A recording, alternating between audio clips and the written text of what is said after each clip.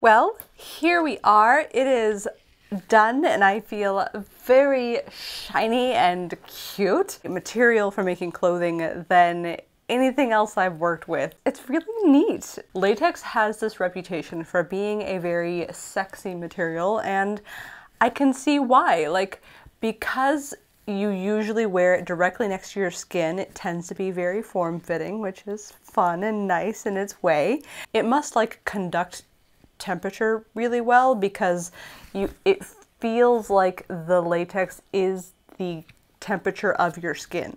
Does that make sense? So it feels skin-like and yet it's not. Like, I can definitely see the appeal. All in all, I would say that my first foray into latex garment making went pretty dang well.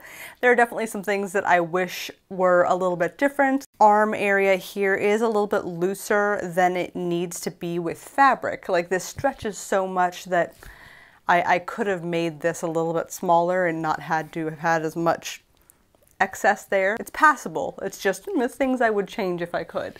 Like, I feel like the waist has a little bit of wrinkling where the excess material wants to scrunch up to the smallest point of my body.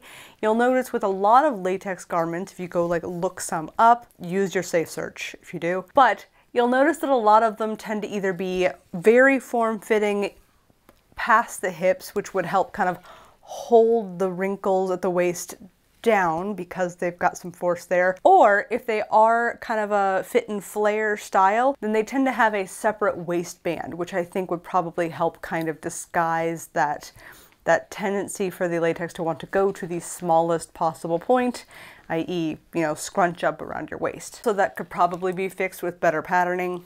But as a finished garment, I think it turned out pretty well, and part of, I think, what makes me really excited about this is, of course, it looks pretty nice in the way that you usually wear latex garments, which is to say, by themselves. But I was really curious about the idea of wearing it under something. Actually works pretty dang well. I recognize that I might not be the person to give such an opinion since I very often like to wear shirts and things underneath my dresses, but it's really comfy and I don't see why people don't do it more often. I had a lot of fun making the dress as well as some very quick accessories like the veil and wimple that you saw a moment ago and this cute little belt that I thought might be a nice addition to the look.